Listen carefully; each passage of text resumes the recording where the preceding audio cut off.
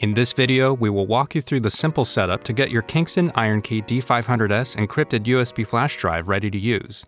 To get started, insert the D500S directly into your laptop or desktop. The D500S can be initialized with compatible PC or Mac devices. The D500S does not support out-of-the-box initialization on Linux and will need to be fully initialized and configured on a supported Windows or macOS system before the drive can be used on Linux.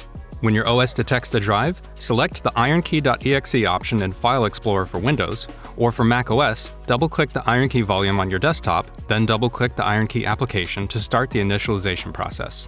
Follow the prompts to select your language, review and accept the license agreement. Next, you will need to create a password using either the complex or passphrase mode. Complex passwords must be between 8 and 16 characters and contain at least 3 of the following: uppercase, lowercase, numerical digit, and special character. Passphrase passwords must be between 10 and 128 characters and can contain any combination of numbers, letters, or special characters.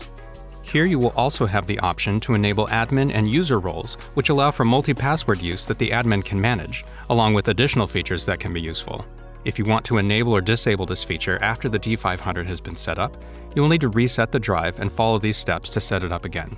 Choose your mode, enter your password and a hint to help if it's forgotten, select Enable Admin and User Passwords, and then click Next to proceed with setting up the user password.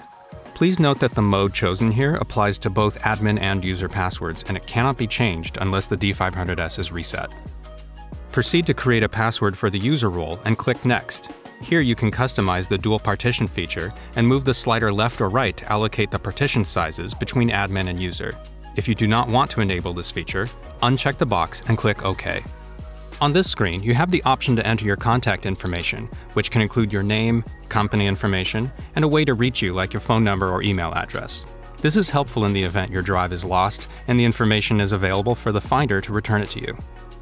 Click OK to complete the setup process and unlock the D500S to securely store your data.